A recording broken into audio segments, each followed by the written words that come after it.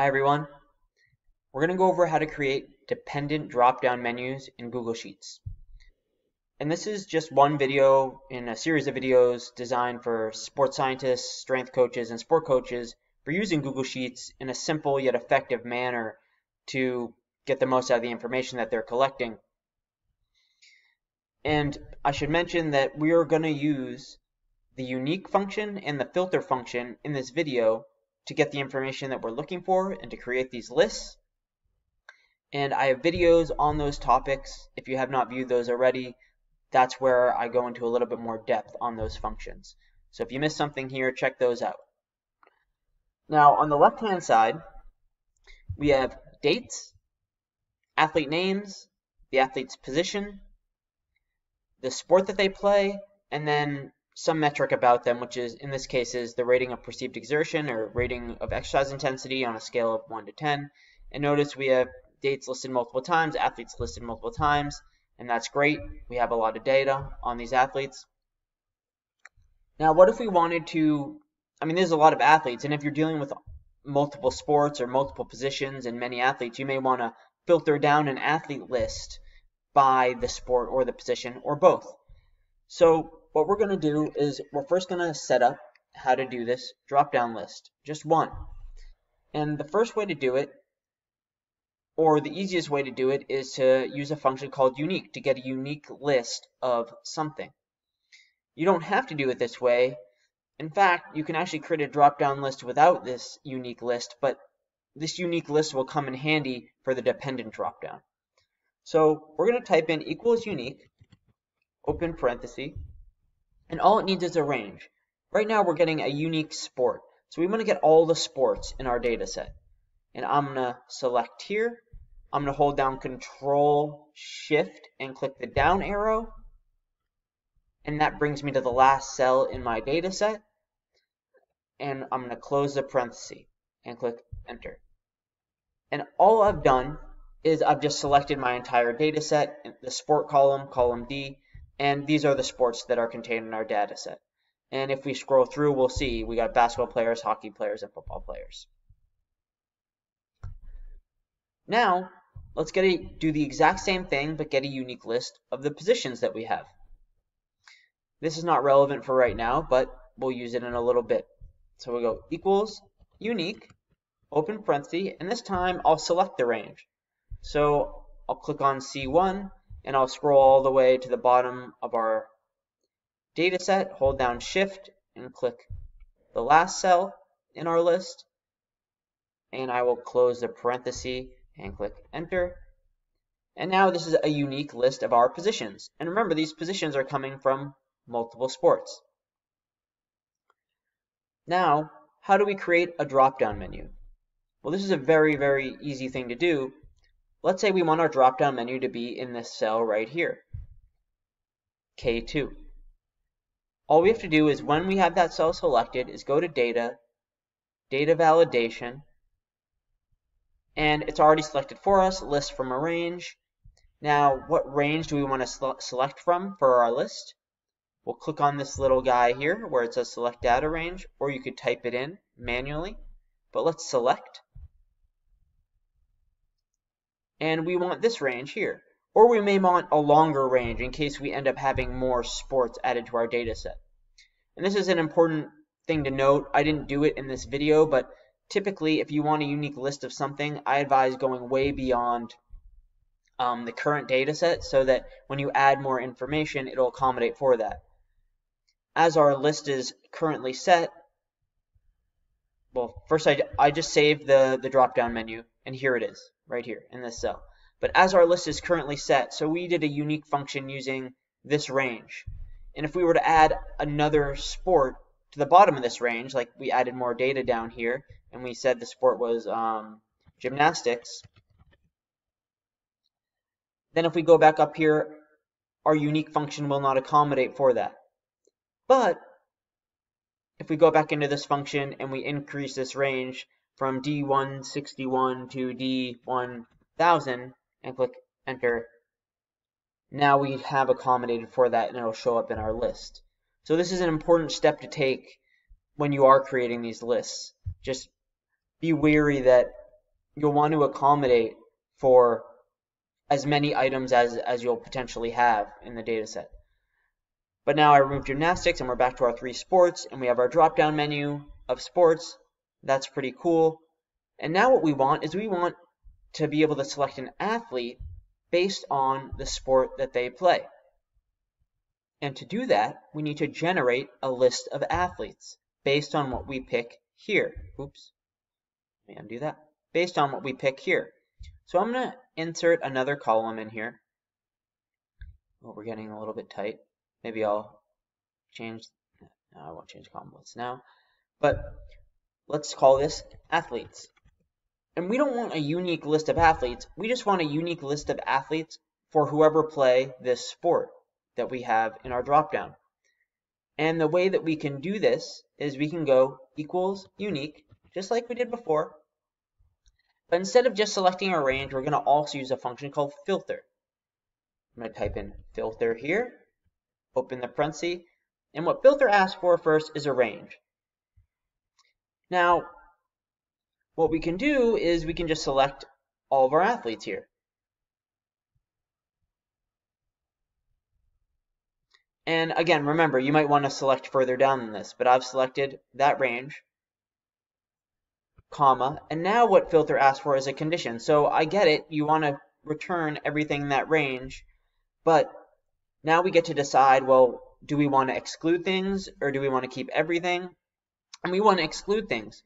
We want the condition to be, we want a list of athletes only when the sport, which is in column D, so when the sport in this range, the same range, is equal to, and let me go back up here, is equal to the sport that we select right here. And I'm going to close the parentheses and click enter. And now we have a list of athletes with a sport that is equal to the sport that we select here. And if we select a different sport, the athletes will change. And the last step here is just to create another drop-down menu. So we can go to, click on this cell, this is where we want the drop-down menu to be. Go to data, data validation, list from a range, and let's select our range. And let's select all the potential athletes that could be there.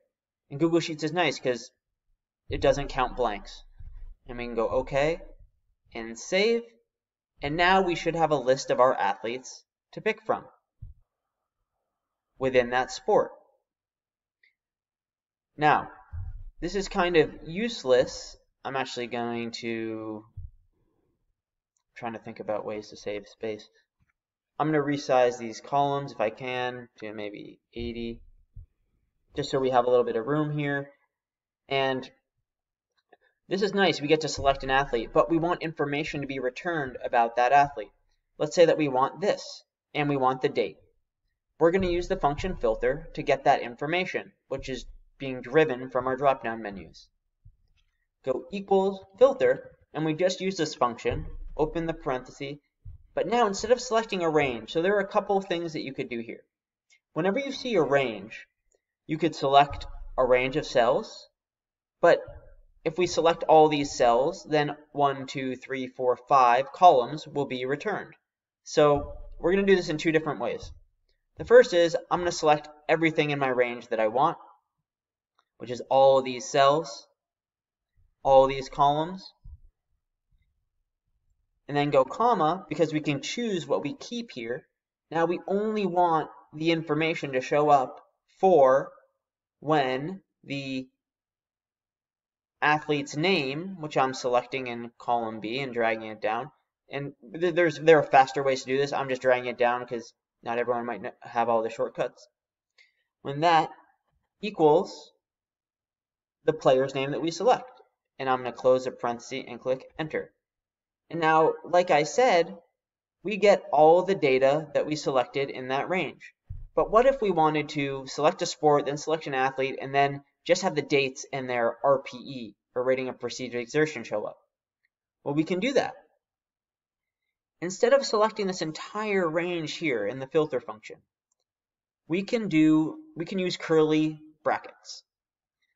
And what this allows us to do is is to select multiple columns that are not side by side to one another, or not adjacent to one another.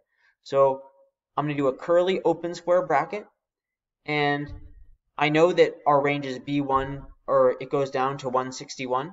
So I'm just going to type in now A1 colon A161. And now what that means is I want to bring back everything that's between A1 and A161, comma, and also I'll go E1 colon to E161. So like I said, I'm only going to bring back the date and the RPE, and we'll close the curly square bracket and leave everything else the same. So we want to bring back the date and the RPE for when the athlete's name is equal to the name that we select in our dropdown over here.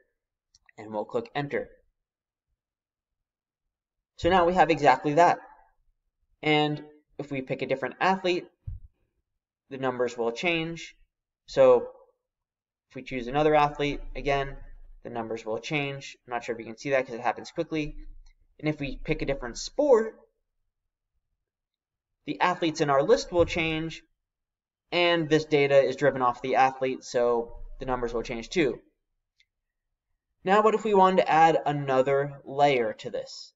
We not only wanted to segregate by sport, but we wanted this athlete drop-down menu to be based on their position as well. So that's the reason why I created this position list, even though we're going to have to make a slight edit to it. So to do this, I'm going to drag all this down one spot. Nothing will change, and I'm going to type in position right here, because we're going to create a drop down for the position too. Once we select our sport, then we'll select the position, then we'll select the athlete. And you could bypass the position if you wanted to sometimes. So in this formula here, to get our position, we did unique, and this brings in positions regardless of sport. But what we can do is we can apply something very similar to what we did right here with the athletes and say we want a unique position, but we want to filter it to the sport that we select. And that's exactly what we're going to do. And then we're going to change the athletes one because we're kind of going one step further. So we'll add in filter. So we want this range, we want the positions, comma, when the sport, which in this case would be D2 to D161, D2 to D161, is equal to the sport that we select here. And let's close that off and click enter. And now notice the position list is only 2 items and not the original however many items there were, because we have basketball selected and we only have small forwards and centers in our basketball group. And if we select a different sport like hockey, and now this is going to get all messed up, but that's okay. Now we just get forward and defenseman because all we have are forwards and defensemen for our hockey athletes. Now we just have to change this athletes filter a little bit. And what we can do one of two things. The easiest thing to do, I think, since we already have the sport figured out, right, where this athlete is based on the sport that's selected, we can do comma after that condition and add in another one and say, not only do we want the athlete only when the sport is equal to whatever we select here, but we also want the athlete only when the position, which is column C, you can't see it, but it's column C, when C2 to C161, notice all these ranges are the same, when that is equal to whatever is in here. And let's click enter. And as you might expect, we have an error. The reason why there's an error here is because we don't have any position in here. But if I type in the word forward, because we have hockey selected, and click enter, now my list of ice hockey forwards show up. The last thing to do here is to make this a drop-down menu, and we know how to do that. We go to data, data validation, and we can select from our range, and we will select all the positions that there could be. Click OK and click Save.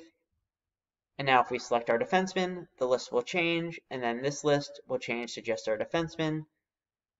And now we have a multi-tiered dependent dropdown where first we select a sport, say we select football, then we select a position, and we have 3 positions in our football group. Maybe we want to look at the quarterbacks.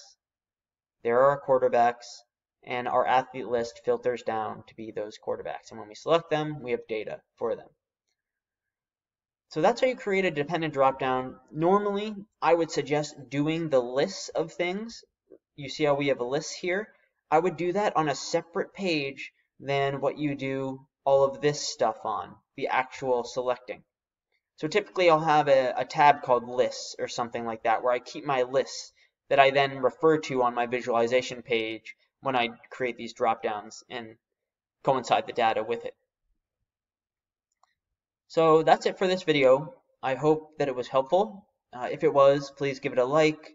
If you find the content that I'm providing helpful in general, subscribe so that YouTube knows that it's beneficial stuff, and then more people will have access to it, more people will see it, and it'll help more people in general, and that's kind of the goal here. We all want to help each other be successful. So thanks again for watching, and I'll see you in the next video.